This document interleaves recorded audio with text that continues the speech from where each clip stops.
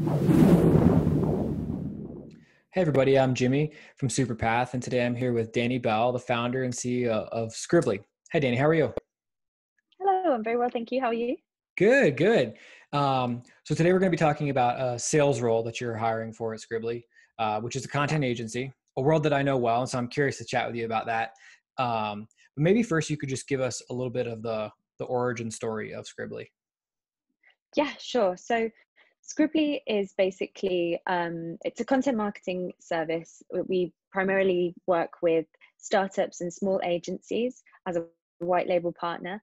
And it was pretty much born from so I used to work as a freelance content marketer and copywriter. And the very, very embryonic version of Scribly was just me attempting to kind of scale my time.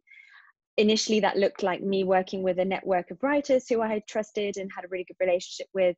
But eventually it turned into this fully fledged kind of productized service, which is now in its current form and about 2 years old.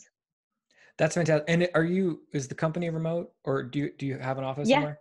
fully remote. Yeah. So I'm based in Copenhagen in Denmark. And then the two other so we have two other full-time kind of account manager type, project manager type roles. And one is in London and one is in Berlin at the moment. Got it. Got it. And so I assume that as the founder CEO, you've probably been doing sales mostly yourself Exactly. for the past few years. Um, could you just talk a little bit about what the sales process is like at Scribly? Yeah, sure. So for the time being, it's purely inbound led. I've done a lot of brand building around both Scribbly, but also myself as a brand. So like doing lots of podcasts and writing in lots of articles and interviews and things like this. So there's a general kind of like pretty strong awareness of Scribbly, which leads to a steady stream of leads. Not huge for the time being because it's really not been a focus area for us, but maybe like a call or two every day. Um, those leads come via the website. They send a request for if people can buy a package direct online, but everybody wants to have a chat first. Sure. So they'll submit a request. I'll then book in a call with them. And that call is basically like a content consultation. So we'll figure out like what do they need, what kind of approach should they be taking with content marketing, and it's really like an advisory type sales conversation. Really not at all about pushing a sale on them, but rather guiding them to think about the right things and then saying these are the ways that we can help you. And that's quite an important thing actually. Like our whole approach and ethos around sales at Scribbly is very much that kind of guiding partner. We've never ever push and to try and drive a sale in a hard way. Like we have a very soft approach. So I think that's quite an important thing. If you're the kind of person who is a bit more sort of like, I don't know, there are other industries where that harder sales type works very well, but it doesn't really align with like how we do things here. So I think that's like Right. quite an important thing to think about, like your style of when you're on a call with someone, the end goal is to sell something. Like, what's your natural approach there? I think that's like an important thing to consider. Yeah. Okay. That's interesting. I assume there's also a thing. This is a very similar setup to with animals, where customers pay like a monthly subscription for a Yeah, certain amount of content. yeah, Therefore, there's no sense forcing a deal to close if it's not a great fit, because if you yeah, end up spending a bunch of time onboarding them and then they ultimately leave, it's a yeah. waste of everyone's time. Exactly. And I think like, we want to have really good relationships with everyone we work with. And often that means saying if we're not the right partner. Often that will happen if people, the businesses that we work really well for, are the ones that know they need to be spending money on content. So if we're still at a point where we're like encouraging people that they should be making this investment in the first place, they're too early for us. Oh, When interesting. people come to us and they're ready, they know what they want to do, and they're just looking for the right person or partner to execute on that, then that's where we kind of really try and nurture that into a customer relationship. But we don't do, if someone comes and they're like really trying to drive a bargain, or they're not, they need convincing that like a few $100 is it really worth it? Like, what am I going to get from it? Generally, those always end up being the kinds of customers that either just leave pretty quickly, or that we have a bad relationship with, and it's not not worth it. So now we just kind of have this much clearer idea of what we're looking for in a sales call as well. Got it. Got it. I read I found a couple interviews with you, which I linked to in this doc below. And in one of them, you mentioned that you're big on documentation. Yeah. Um, I'm assuming that the sales process and scripts and all that stuff is fairly well documented. Yes, exactly. So everything that you would need to know in terms of like how to use our CRM and how we define things within the CRM and like a kind of daily to do for someone in this role, um, are all documented. Sales scripts documented. I think like I would really like to see someone come and bring their own approach and sort of adjust things to fit their personality type. That's absolutely no stress at all. I would welcome that. But I think there are like predefined things that that person would work within. Got it. So if the person that ultimately, fills this role is getting on calls with folks and, talking through their content challenges and offering, potential strategies, very early on, they will need some content experience. Who is the right person that can do that, but can also, get on calls and be a salesperson? Yeah. Um, so I think it's very important that you have worked with content or copywriting in some form or another. Um, like I say, these calls are advisory calls, so you need to know what you're talking about. And while often they might cover the same things, we don't want to have a cookie cutter approach to each and every conversation. So it's really important that you can bring your experience and like your general kind of guidance to drive those conversations in the right direction. Again, that means being able to like having the experience to spot if someone is just not the right fit Right. based on what you've worked with in the past and stuff like that. I think that's like kind of the competency side of things, but on the other side there's definitely certain personalities are better suited to sales than others. Like I'm the first to admit that I am the wrong personality type for sales. Like I don't enjoy it at all. I'm quite an introverted person, and I get a bit shy when I'm talking with, especially in a sales capacity. Like I get a bit kind of almost apologetic about being the one sort of when there's like it just I almost feel a bit apologetic basically. I don't know Sure. why. I'm probably I know British that and feeling. just personality type. Yeah.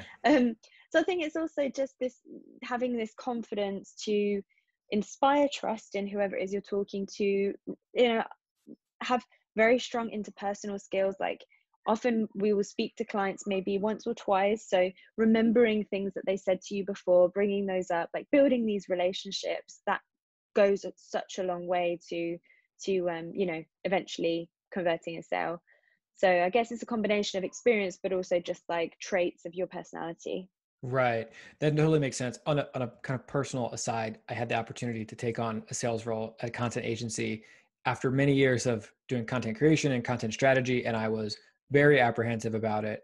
It ended up being just a fantastic experience. I learned so much from Yeah. getting on calls and talking to people, and a lot of things that I thought I knew ended up being totally wrong. And I learned Yeah. a bunch, it's sort of a humbling experience to learn a bunch of things Yeah. that were true that I never would have anticipated. So for someone who's, has been working in content for a while and does have maybe a little bit more extroverted personality, or, or is happy to like get on calls and connect with new people and is eager to learn, like this sounds like it could be a really good opportunity. Yeah, and I think this eagerness to learn thing is like a really good important point. We would work together very, very closely for a significant period of time, to so that I it'd be like a watch and learn and then learn by doing type experience. So I've worked with other people in sales roles within Scribbly, and they've had different styles to me, and that's been absolutely fine and it's worked. So I think it's a case of just sort of like, not feeling you're not going to be left on your own from day one. Like we'll Right. definitely work together on each and every call until you felt ready to sort of fly the nest, so to speak. um, but ideally I would be looking for someone who has some experience, and this could be experience like even just as a freelancer. You're selling yourself all the time, so you don't necessarily need to have been in a Right. sales role. I think if you've just got experience of like of selling content or selling yourself as a content provider, you're probably going to have, enough of the core things that this role will require. That's a great point. That's a great point. I had not thought of that. Um, you had mentioned that this role will likely be part-time and then evolving into full-time, over time. Yeah. Do you have a rough idea of what that looks like getting started? Like how many, I don't know how you want to measure it, like days per week or hours per week that a person might be working in the first couple months? Yeah, so I think the thing is, it really depends a bit on the where this person is located, because we are, have clients all over the world, tend to be a healthy mix between Europe and the US, which means that depending on where you're based, you might need to kind of like have your calendar available for calls only at a certain Sure. part of the day, so that you don't then have these really sporadic things. Like if you were based in Europe, what would typically happen, what happens in my calendar is you might get one call at 9 a.m. for someone in Europe, but then another one at 6 p.m. or 5 p.m. for someone based in California. Right.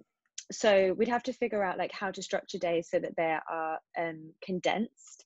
But I think what would typically, like in the short term, a typical setup would be, I think, a few hours every day, maybe like between a quarter to half a day of being on sales calls and also following up on previous leads, Mm-hmm.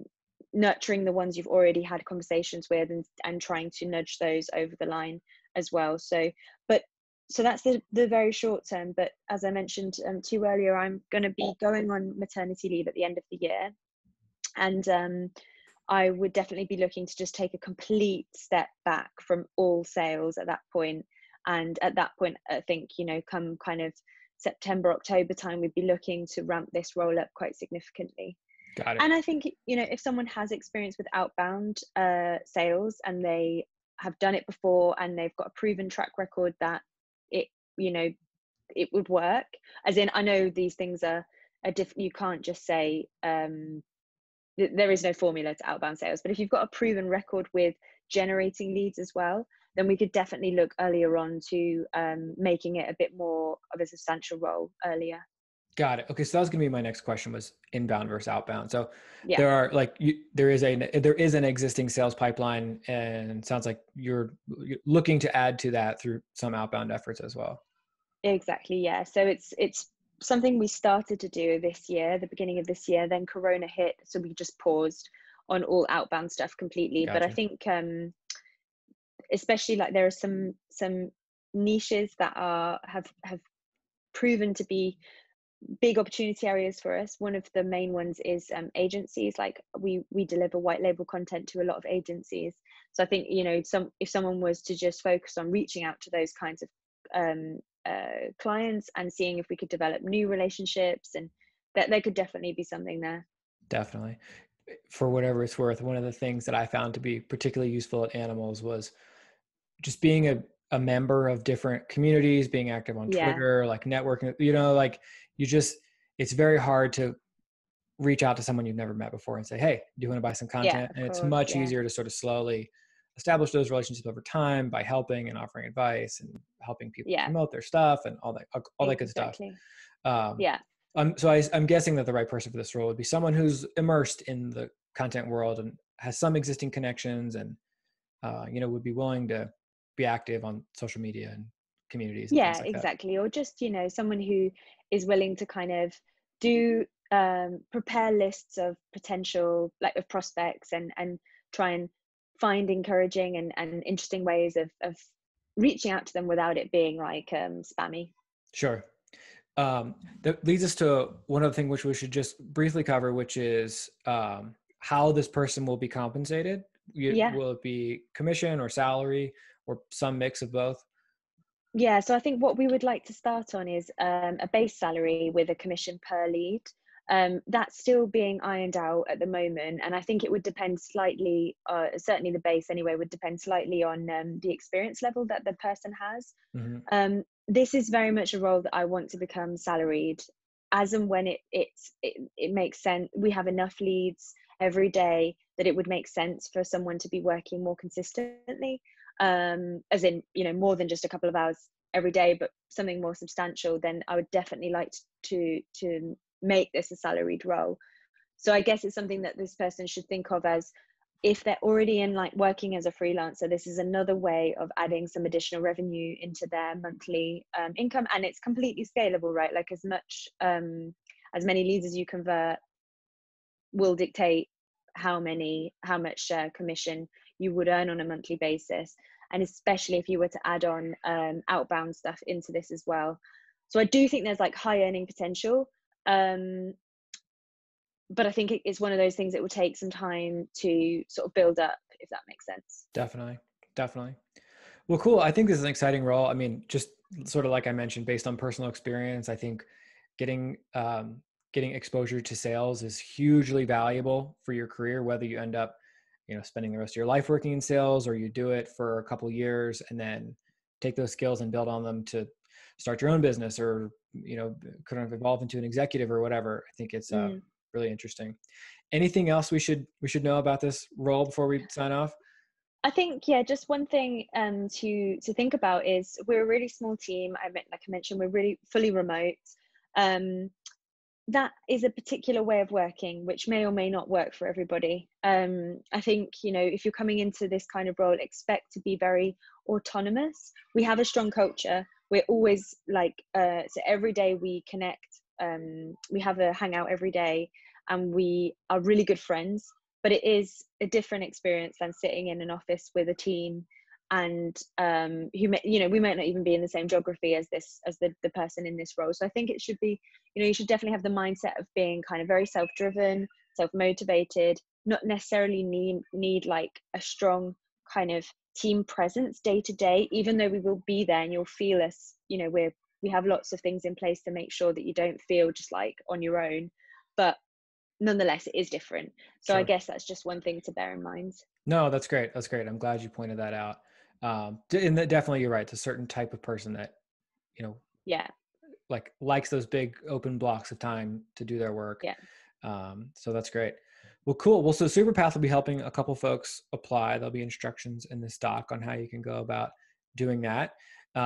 Looking forward to meeting some of the folks who are interested in this and helping you get this role filled quickly. So thank you, Dani. Appreciate your time, and Thank you very much. talk to you soon. Thanks. Bye. Take care.